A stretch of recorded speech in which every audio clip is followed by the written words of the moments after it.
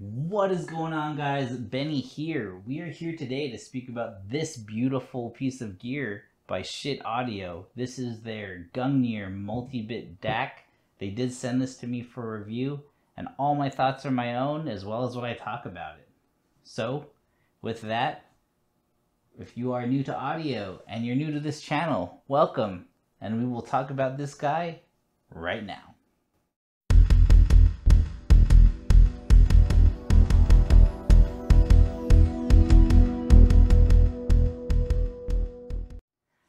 Alright guys, so kind of a brief idea of who Schiit Audio is. So Schiit Audio, they're American made, everything here is made in America, and that's awesome, right? Some people, they like that. I like that, so I'm going with it. So with that, what do they do? So Schiit Audio, in terms of what they make, this is one of the things they make. So they make DACs, preamps, tube solid state preamps, tube preamps, speaker amps, class A, B speaker amps, integrated headphone and speaker amps. Like, they make a lot of things. Tone controls, turntable now, and one of the great things about them is they've always done something with their pricing. They try to make the best sound that they can at a very decent price. And with Schiit Audio, for me historically, they're actually the company that got me into being an audiophile and listening to audio gear. Because I remember buying the original Magni and the original Modi. I even bought them on secondhand because I didn't have much money at the time. And I always heard about separates, and being that they were kind of small little things, they're pretty small, that I didn't think it was going to make a difference. It made a difference, and it sparked my whole love for audio. So, being that this is one of their higher end DACs, not the highest, but almost. This has a lot of the guts from their highest end and kind of trickled down into this guy. So, if you're new to audio, let's go over what a DAC is. So, with the DAC, what does DAC mean? It's an acronym. An acronym for Digital Analog Converter. Had a brain fart there. So, what is a digital analog converter? So, basically anything that we interface electronically that makes sound has its own DAC. What it does is it takes the digital signal, whether you're streaming or if it's as a digital file on your phone or iPad or iPod or any MP3 player or whatever, however you consume it digitally. It takes that signal and then converts it into an analog waveform so the physical things such as your speakers or headphones can move. That's all it does. But again, not all DACs are created equal, and we'll kind of go over that right now. So, in terms of this guy, specifically, who is this for? Anyone. I would say anyone. This is good for anybody. If you're a beginner and you have the money for this, go ahead, buy it. There's a lot of cool things you can do with this, but I would suggest getting better headphones or spending it on speakers first, and then with this guy, this is kind of one of the, in my eyes, one of the last things that you kind of need to buy, because you start to train your ear. But if you want to go out the gate and have something that sounds great, and you already have good headphones and good speakers, by all means, get this guy. So this version, like I said, is the multi-bit version of this. They do make a Delta Sigma version of this. So what's the difference between the multi-bit version and the Delta Sigma version? So with that, a Delta Sigma DAC, which is most DACs nowadays, are basically a DAC chip, which is usually an ESS Sabre chip or an AKM chip, and basically it's like a single processor chip that the digital signal goes into, does a bunch of algorithmic things, spits it out in an analog waveform. This guy is a little bit different. So with this, It's a multi-bit DAC. It's basically Schiit Audio's version of an R2R DAC. What is an R2R DAC? Let's go over that real quick in a nutshell. So basically what it is it's in this guy here on the motherboard somewhere, it has something called a resistor ladder. Basically, it's literally a ladder of resistors. So what it does is it takes the digital signal and each bit of that signal goes through that ladder. And basically what it does is when it does that, it tries to be as bit perfect as possible to the digital signal. So it's a little bit different. It's not so much smashing an algorithm like a regular current DAC chips do, but it goes through that ladder and then spits it out as best as it can. So in terms of the characteristics of the two, a Delta Sigma DAC, if you have like a more mid-fi to a budget version of a Delta Sigma DAC, basically the kind of characteristics of it are, it's a little bit more linear, and in terms of the sound stage and how the image looks, or how you hear the image rather, it feels a little bit more compressed, and the sound stage isn't usually very big. Not normally. DACs can be implemented in different ways and kind of tweaked to sound better in certain ways, or worse ways. But with this guy, with an R2R DAC, basically what ends up happening is, being that it's going through that resistor ladder, it creates more separation between the instruments as well as vocals, and it creates more of an airiness to it. The other thing it does is it kind of warms it up a little bit.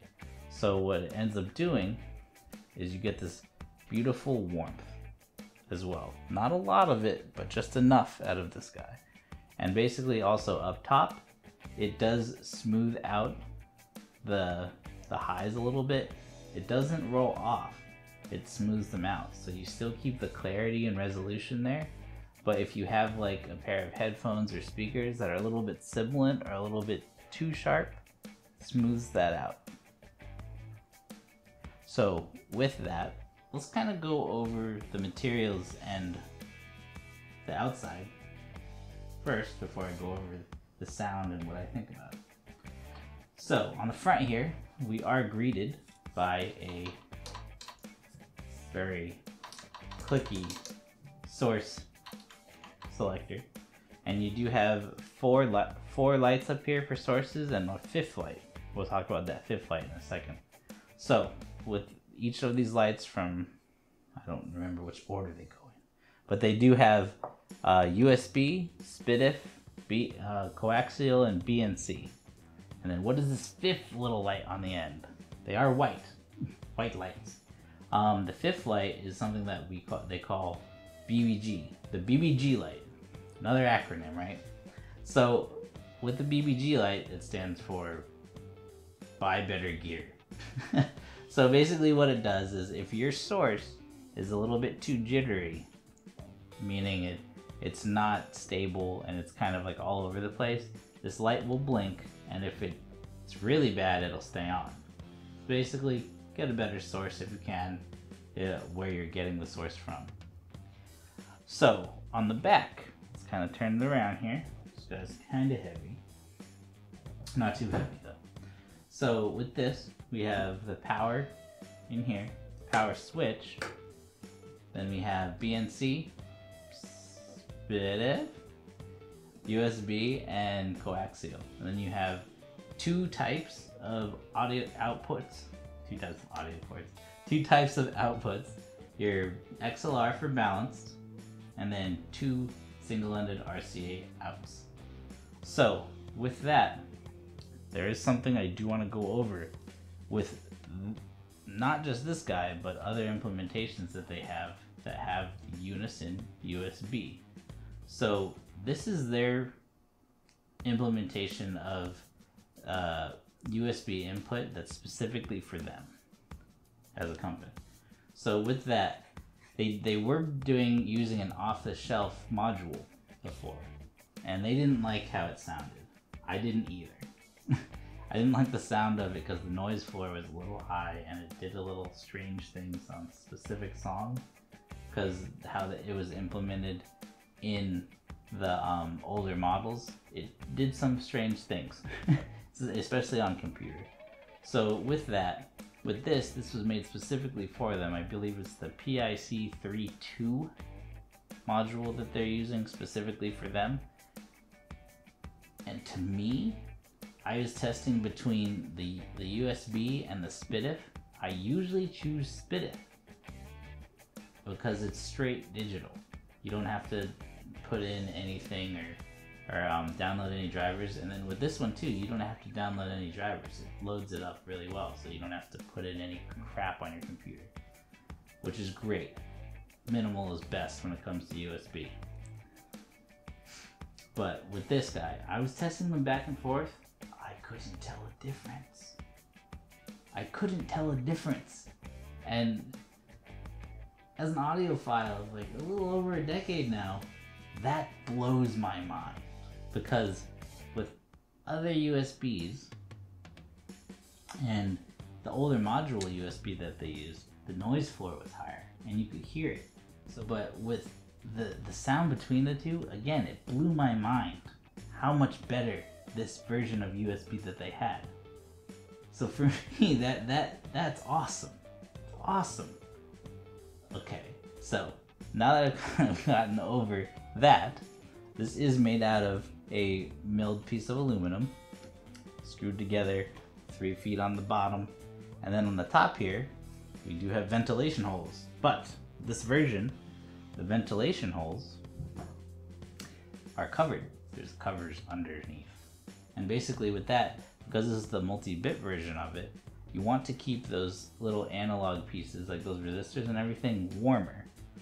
Because with this guy, because it has that multi-bit R2R ladder in there, they tend to play better when they're burned in and warm. Because that's what creates that, like I said earlier, that airiness and spaciousness of the soundstage. So for me, what about this specifically in terms of sound? Now we're moving on to sound and how I feel about it. So when it comes to this guy, sounds sweet. Sweet. I love it.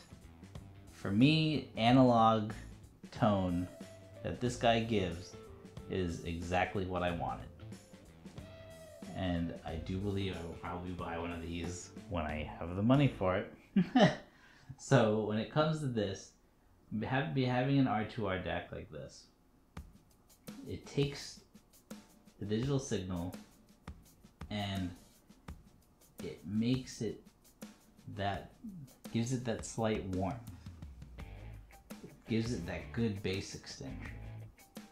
Decent bass extension, but control. So it's basically you get the best of both worlds of keeping the resolution and clarity of a Delta Sigma DAC, but then giving it that warmth and live feeling. It brings out the emotion in it, opposed to with some Delta Sigma DACs that can sound cold and not live feeling and sounding, and it doesn't induce emotion. This guy induces emotion.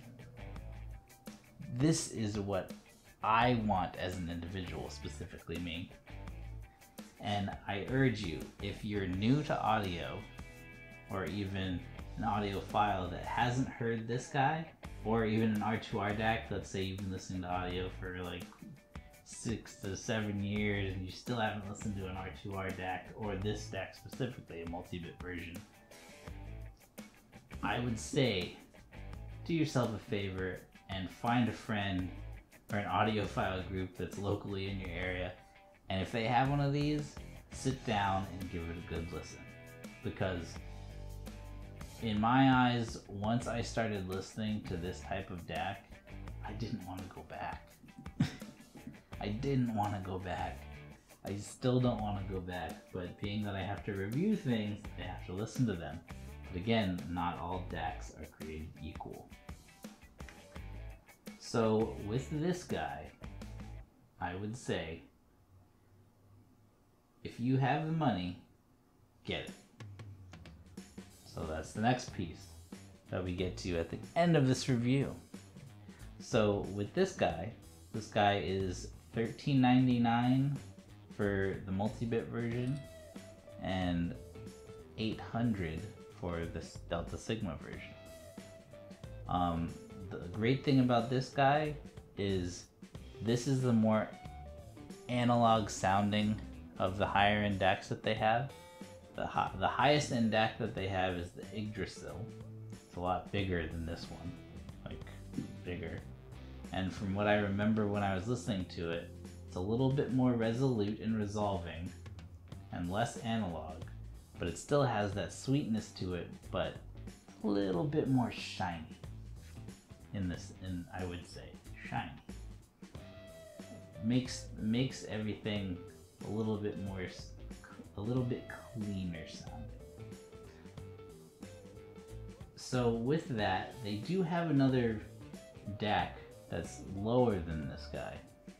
I don't remember the price of it. It's the Bifrost 2, and it's also, they have a multi-bit version and a Delta Sigma version of it. I think they only sell a multi-bit version of it now, but it has similar characteristics as this one. I don't know if it sounds as sweet as this, but I'm curious to wonder what it sounds like. But if you want that sweet sound, those rich tones and mids, with, again, if you have Sibilant headphones or Sibilant speakers, this will help the up top and smooth it out. And this is a sound you want to get. I would recommend this 100%. Alright guys, well with that is the end of this review for this guy. I will have a full review of this guy and the Mjolnir 2 in the next couple weeks, and we will kind of expand upon that on top of this. And then guys, if you like this video, please subscribe and thumbs up, because that always helps. And if you have any questions at all, just put them down in the comments below, and then I will also put the specifications specifically for this guy down below in the description, as well as where you can buy it. Alright guys, that is me, Benny. Time to head out. I will see you in the next one.